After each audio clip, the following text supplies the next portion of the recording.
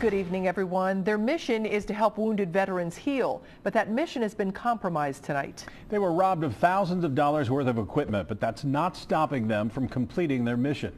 Local 12's Brad Underwood is in Loveland with the story. Brad? Well, good evening, Rob. Team River Runner has more than 50 chapter locations across the United States. The Loveland chapter is just one of two here in the state of Ohio. As you mentioned, the mission here to create an environment of adventure and healing for veterans returning home from war. And now that mission has gotten a little harder. This is our river, man. We have like 8 events here a year. Veterans like Marine Corporal Jonathan Stone call it the river to recovery, sharing stories, accomplishing new goals. Together, they find peace on the water.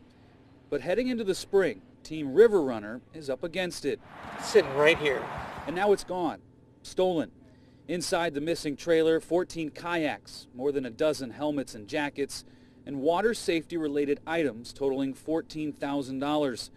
For Marine Corporal Stone, Team River Runner has given him the chance to meet other veterans who struggle with post-traumatic stress. It made me feel confident to go back to my VA therapist and my loved ones and say, look, this is what I've actually gone through in the Marine Corps. This is what I've seen, and this is what's happened to me.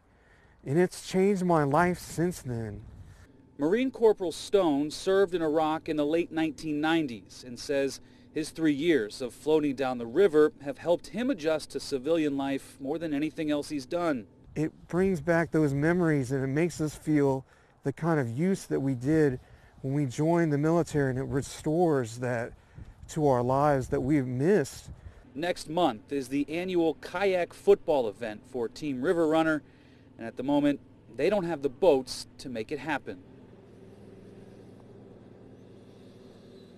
Now, Team River Runner says that they've put out the word to the canoeing and greater kayaking community here in the Cincinnati area about the items that were stolen in the description. These aren't the kinds of things that, if stolen, are going to end up in your neighborhood pawn shop. There was a police report filed with the Miami Township Police Department, and they are currently investigating the thefts from Team River Rescue's trailer. Reporting live tonight in Loveland, Brad Underwood, Local 12 News. Rob?